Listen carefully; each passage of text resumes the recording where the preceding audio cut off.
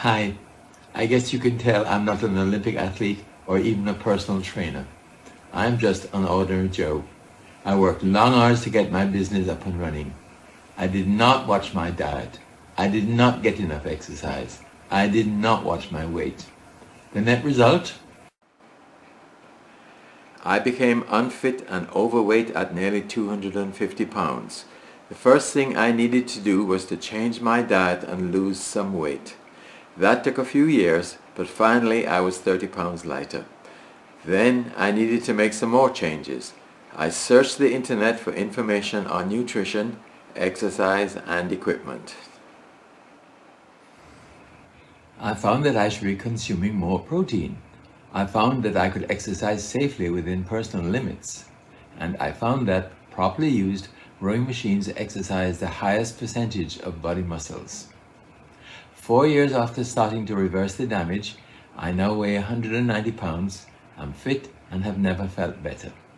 This video will provide full details, but there is so much information here that I will just display the text and talk it through. Too little protein leads to loss of muscle mass, and too much protein can damage the liver and kidneys. The recommended daily allowance of protein per day is 0.8 grams per kilogram of body weight. This will vary depending on age, sex, physical activity and state of health.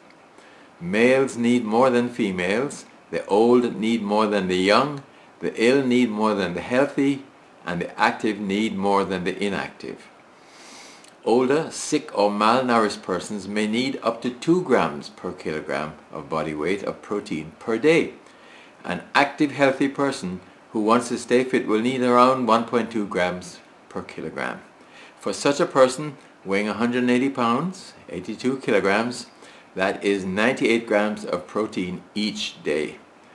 Good sources of protein, 20 to 30 grams per helping, are whey powder, fish, turkey, chicken, beef, milk, cheese and pistachios.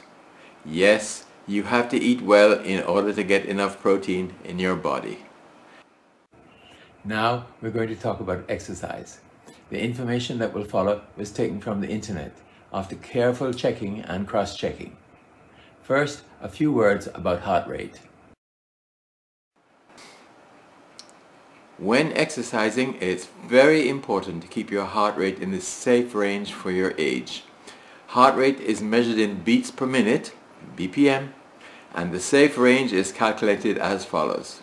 Moderate intensity workout, 220 minus age in years times 0.6. Vigorous intensity workout, 220 minus age in years times 0.85. Maximum intensity, 220 minus age in years. Workouts at maximum intensity are not recommended.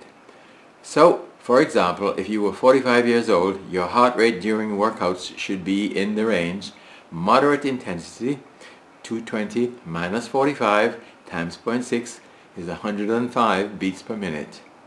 Vigorous intensity, 220 minus 45 times 0.85 equals 149 beats per minute. Now let's calculate the correct intensity of exercise for your body. Exercise intensity is measured in METs, metabolic equivalent. Each person uses 1 MET when they are at rest, i.e. doing nothing, whether awake or asleep. A 300-pound person at rest burns more calories per hour than a 100-pound person at rest. So 1 MET for the 300-pound person might be 120 calories per hour, while 1 MET for the 100-pound person might only be 80 calories per hour. A calorie is the amount of heat energy needed to raise the temperature of 1 liter of water by 1 degree centigrade. The harder your body works, the higher the MET level you are performing at. Table 1 below shows MET level targets for your age while doing moderate or vigorous exercise. So, for example, a 45-year-old male should work out at a rate between 5.8 METs, moderate exercise, and 8.2 METs, vigorous exercise. What we now need to do is calculate how many calories per hour must be burned in order to achieve the target MET's range. This will, of course, depend on the weight of the person involved, as shown in the next table. So, for example, a 45-year-old male who weighs 180 pounds and exercises at a rate between 5.8 to 8.2 METs will need to burn 500 to 700 calories per hour, but must ensure his heart rate does not exceed 149 beats per minute. If the heart rate exceeds 149 BPM while burning 500 calories per hour, he should reduce the workout intensity until fitness improves. If the heart rate does not exceed 149 BPM while burning 700 calories per hour, he could safely increase the workout intensity by 10 to 15%. We have just calculated how hard you should work out. The next question is, for how long? In other words, how much total exercise do you need to stay fit? The American College of Sports Medicine suggests a minimum of 120 to 150 minutes of exercise per week at moderate to vigorous intensity. Limit your workouts to a maximum of 5 times a week so your body can recover. Note that weightlifting is a tough way to accumulate calories and is more for muscle building than for fitness.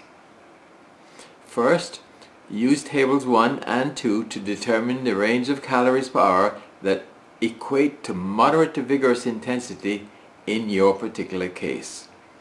Then, if you have access to a gymnasium, use machines that show the calories per hour being burned, like rowing machines, stationary bikes, and walkers. If no gymnasium is available, try to access a rowing machine. Note that fairly brisk walking, cycling, tennis, table tennis, aerobics, and swimming all burn approximately 300 calories per hour. It's important not to exceed the vigorous intensity heart rate. Rowing machines do not usually indicate heart rate, so you must either use a watch or some other digital device, or use a stationary bike or walker to find the calories per hour that, for you, result in a heart rate for vigorous exercise. So, a simple way to get the right amount of exercise is to work out 3 to 5 times a week for a total of at least 120 to 150 minutes at a calories per hour intensity that keeps your heart rate high in the safe range for your age. Another way is to calculate total exercise in MET minutes. For example, a 30-minute workout at 5 METs is equal to 150 MET minutes. Aim for 600 to 1200 MET minutes per week. Now, let's talk a bit about rowing machines. Rowing machines properly used exercise most body muscles. It's important to use the rowing machine properly in order to get full exercise benefits. What is needed is a machine that displays calories per hour, total calories burned, elapsed time, and stroke rate. The Concept 2 PM5 is my favorite, comfortable and robust. Now we can discuss how to set up the rowing machine for your own use. In particular, stroke rate and load factor. An acceptable rowing rate is 21 to 26 strokes per minute. Set up the load factor on the rowing machine so that you achieve your target calories per hour while doing 21 to 26 strokes per minute. The load factor is set using a sliding knob on the machine that covers a range from 1 to 10. It's trial and error, so start at position 5 and see if you burn your target calories per hour while rowing 21 to 26 strokes per minute. If not, set the knob to another position and repeat the test. The pic below shows 503 calories per hour being burned at 22 strokes a minute and a load factor of 8. Make a note of the load factor that worked for you, the stroke rate selected, and your target calories per hour. You will use this information for each subsequent session on a rowing machine, digital walker, or cycle until you decide to reassess your fitness and adjust your exercise rate. Now, let's talk about rowing machine usage. The internet is full of videos covering technique, fitness, safety, and performance targets. Here is some information that I find useful. For safety, secure your feet with the straps over the top of shoelaces. Keep your body within 10 degrees of vertical, leaning forward at the start of each stroke and leaning back at the end of the stroke. Breathe in as you pull back and exhale as you go forward. Try to maintain a proper technique all the time. Do not let your concentration lapse or your mind wander to other matters. The rowing stroke. Use legs only at the start of each stroke. Do not begin the arm pull until your legs are almost straight. Near the end of the arm pull, use your stomach muscles to lean back and complete the stroke. Keep your elbows down, close to your body, and pull them back as far as possible when you complete each rowing stroke. The return stroke. Bend forward using stomach muscles rather than foot straps to assist. Straighten arms and do not begin to fold your legs until the handlebar reaches close to your knees. Fold your legs, exhale and go forward as far as is comfortably possible. Each exercise session should be between 30 and 45 minutes. It might be difficult to nab a rowing machine for 45 minutes in a public gymnasium, so go for 25 minutes and maybe burn the remaining calories later or on a cycle or walker. Now for a few quick words about other exercise machines. Most gymnasiums will have other digital exercise machines which display progress logs. Below is a progress log screen of an elliptical walker. The log screen shows all the information that you would see on a Concept 2 rowing machine. However, it will also display heart rate, top right corner, and if you enter your weight in pounds, it will display the current exercise intensity in METs. All the information in this video worked for me, but to be fair, I should let you know. Yes, I first watched my dad and lost 30 pounds before starting. Yes, I work out in the gymnasium 4 or 5 times a week. Yes, my protein intake is 80 to 110 grams per day.